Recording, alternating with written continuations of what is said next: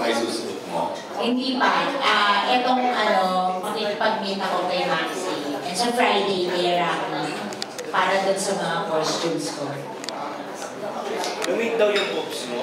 Oo, lumiit. Pag lumiit ko kung kaya lumiit pala tayo. Hindi ko alam, basta lumiit siya. Maluwag lang nga yung mga Ano ka ba dati? Ako, 34 DT. Double D. Hindi siya D, double D siya. Kaya sa Amerika lang ako merong bra.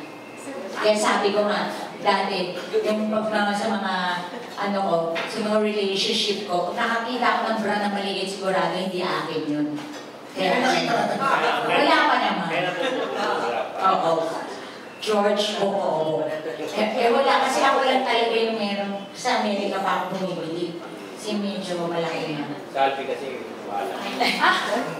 Si Binya, 36, ini. Totoo, may ini. Grabe sa Amerika din yan. Hindi ba na kayo mag-chance sa mga foreigners? Yung display niya yun. Grabe, mas malaki pa sa akin. Dahil niya tinatawag ng susosyo. Pag pumapayat, pag natural, kunyari hindi naman gawa yung boobs mo talaga. Liliit talaga yan pag payat ka. Pero pag gawa na medyo may silicone, gano'n na yun. Hindi na siya liliit. Bakit napunta tayo sa suso? Siyempre, presscon mo to, kailangan malas mo yan. Anyway, Sagong buhay na ako dyan lagi. talaga. Kasi mo ba? Actually, pwede na ba natin i-announce? After po ng Q&A, meron po tayong prayer meeting. Dahil sa pagbabagong buhay ni Ayan. Anyways, ito marami tayong vloggers. Oo, hi vloggers! Ay, mga naman na siya, sabi ni Salve. Ayoko na. Chika na. Hintayin mo sa live. Hintayin mo sa live. Ito naman si, pagtatanungin natin si P. Siya, Wazzup.PH. Anso siya? May mga vloggers? Good afternoon po. Yes, good afternoon. Hindi ko alam kung bago po ba yung pina-paint ninyo na tattoo sa likod po ninyo. Hindi, matagal na yan, hindi ko lang nilalabas. 7 years na siya. Ano pong, Dragon. Bakit po dragon? Dragon na naka-8. Kasi dragon baby ako eh. So parang lucky charm po ba? Oo, lucky charm, pero masakit siya nung ginagawa siya. Gano'ng katagal? Mga 2-3 hours. Tapos ipapakita niyo po ba kaya ito sa concert ninyo, dun sa mga ipapagawa niyo? Sa area, kita siya. Doon sa indie film namin. Nakita siya. Kasi may ligo scene ako doon eh. Kailan na po ulit ipapalabas yung area? Wala pa, pero sa international, alam ko, basta malapit na doon. Ayun. Kung si Miss Lani mo 20th year to sa showbiz, kayo po, ang ilang years din? 26. 26. Ano po yung share niyo sa mga newbies when it comes to yung handling yung pressure and yung mga challenges? Kasi nag-evolve na kasi ngayon eh. Nung kasi araw, wala naman social media. So kami, medyo hindi naman ganun kadami yung mga negative na mga sinasabi ng mga tao. Kasi kami, pag sinusulat lang kami ng mga press, yung mga pagkakamali namin.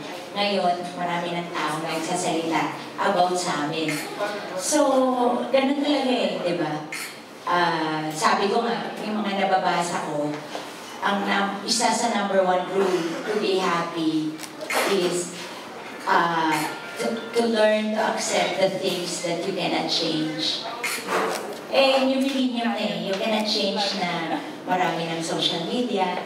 So siguro, just be careful and kung ano yung mga dati mong ginagawa, kung ano yung mga hindi mo masyadong, di ba? Kasi ngayon hindi ka na masyadong vocal dapat eh. Kasi marami na silang, kahit merong hindi maganda naman yung sinasabi mo, Pero yung iba na may misinterpret, so yan, ibabash ka na, ganyan. So hindi po kayo sumasagot sa mga, halimbawa may mga basher sa social media? Noong hindi pa ako sanay, medyo may pagkapatola ang lola mo.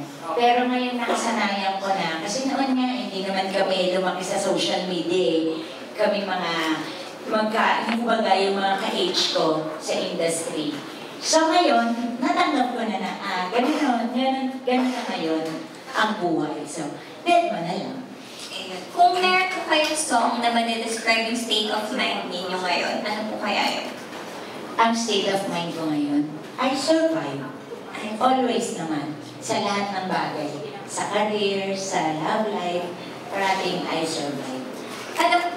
May secret po ba kayo or bakit ganyan na lang po yung yung aura po ninyo ngayon or very parang at peace kayo with everything? Kasi nga, yan nga yung sinabi ko, learn to accept the things you cannot change. At saka siguro, comes with age, nagmamature ka na, so yung mga maliliit na bagay, hindi mo na pinapansin. Ang mas importante sa'yo, yung relationship ko with other people, like your family, your friends.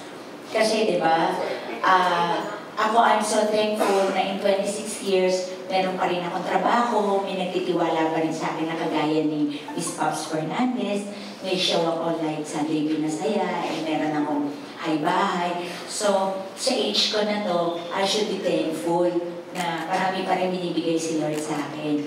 So ako, in return, be good, be nice, at saka be thankful na lang sa lahat ng mga binibigay na blessing sa akin. No need for negativity, all positive na lang. Kaya siguro ganun yung aura ko na at peace ako. Thank you po! Alam mo, tuwan-tuwa sa Leonardo, yung sinasabi mong positivity, o sabi niya mukhang paano mo. Mukhang may issue na check-in positivity. So, ganun. Siguro kasi nagmamature ka na eh. Hindi ka na, di ba ganyan naman, pag bata ka, dami mong pinaglalaban eh. Pero pag tanda mo, marirealize mo, hindi naman importante daw, mas may importanteng bagay pa than those things. Tsaka syempre, secured ka na naman talaga. Ha? Secured ka na, so... Siguro, yun din, security sa lahat ng bagay, kaya parang lahat to, masaya na lang. Happy. Okay, and with that, alam nyo, bago yung mga ibang tanong, eto syempre gusto nating malaman din, natanong natin si Ai kung ano nararamdaman niya sa unang pagsasama nila ni Lani. So eto po mismo, live from Las Vegas, Nevada. Ay, ang taray, may ganon. Okay, eto na, si Lani Mercado from Bacoor. Eto, Lani Misalucha from... Sorry, hindi kasi maano. Hello?